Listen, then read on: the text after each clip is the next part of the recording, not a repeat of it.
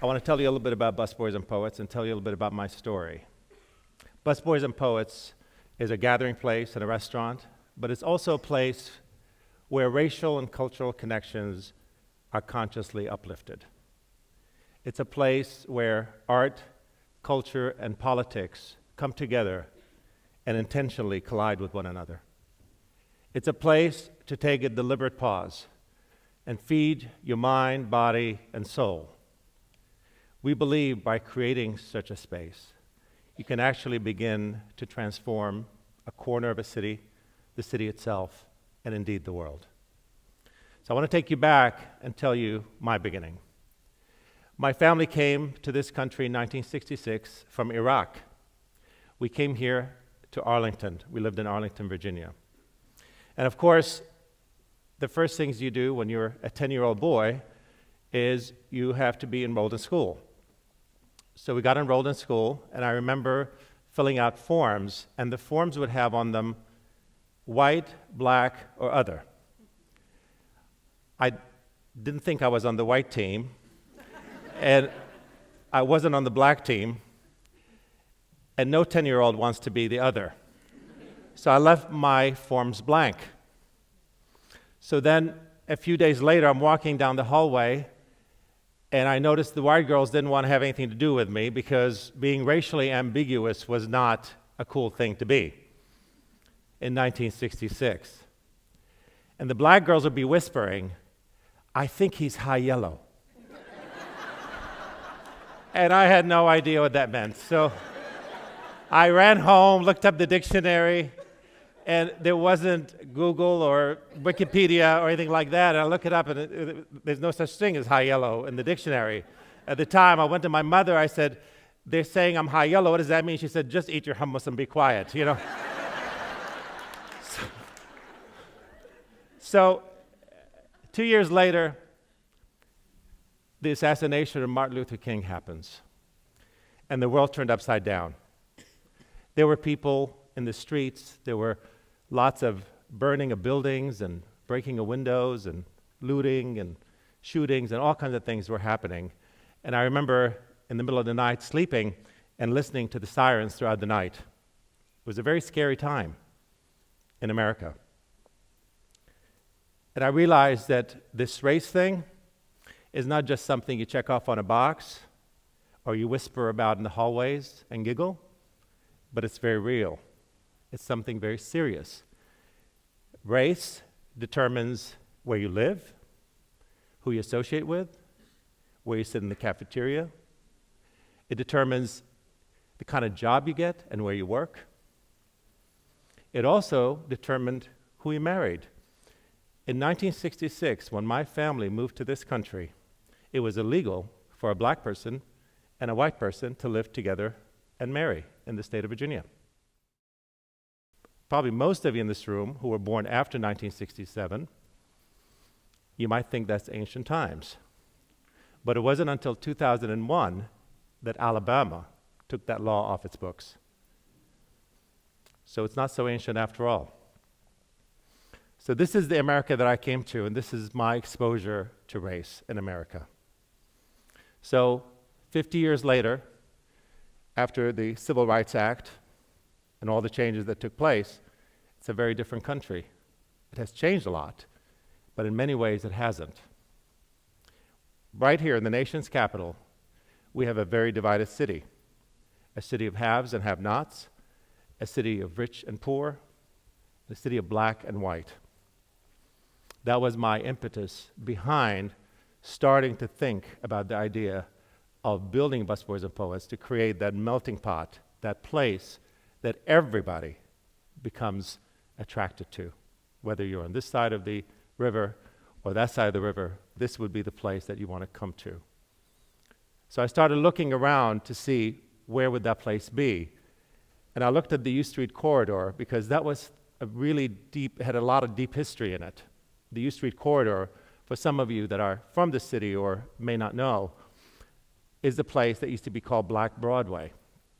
In fact, when the first sparks happened after the assassination of Martin Luther King in this city, they took place at the corner of 14th and U Street.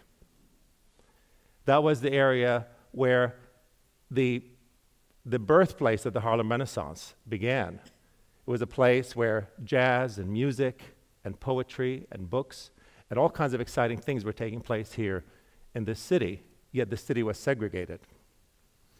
So I looked around in that area and I saw it had gone really down after 1968. In fact, if you tell anyone 14th and U Street, even 10 or 15 years ago, they think you're crazy being there.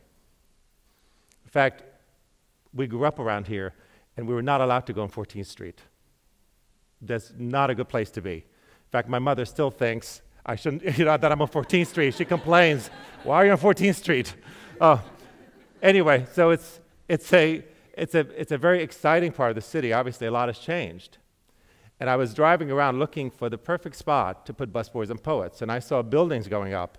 One called the Ellington, named after Duke Ellington.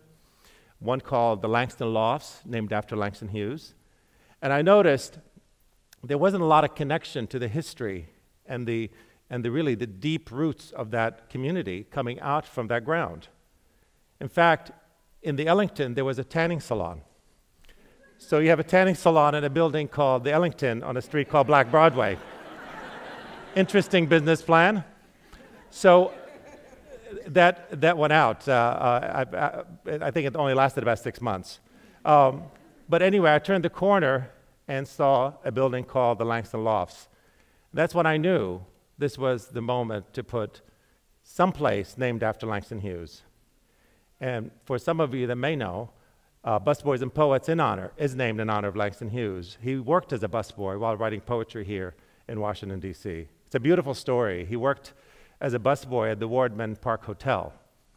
And one night, a very famous poet by the name of Vacha Lindsay happens to be dining there.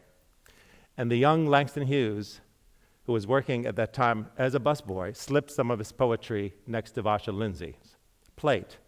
He was an entrepreneur and wanted to have his poetry put out there.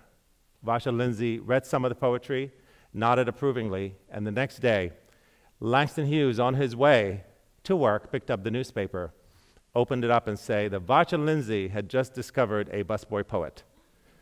And Langston Hughes got to the hotel. There was a lot of paparazzi and people taking pictures of him. It was a very exciting time for him, and that sort of launched his career. He became known as the busboy poet.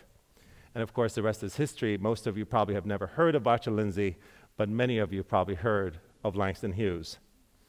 Interesting how the history takes funny turns and twists. So I opened up the place and I started setting it up to try to unearth some of that spirits under the ground. The spirits of poetry, the spirits of art, the spirits of music. And I put all this art on the walls, and I did a mural as well that depicted the struggles of the civil rights movement. And you know, if you work in business in DC, there's always a lot of time to wait while permits are being processed. And so I'm sitting waiting every single night. So I'm sitting one night, one afternoon actually, and two elderly black women came to the window, and they were trying to peer through.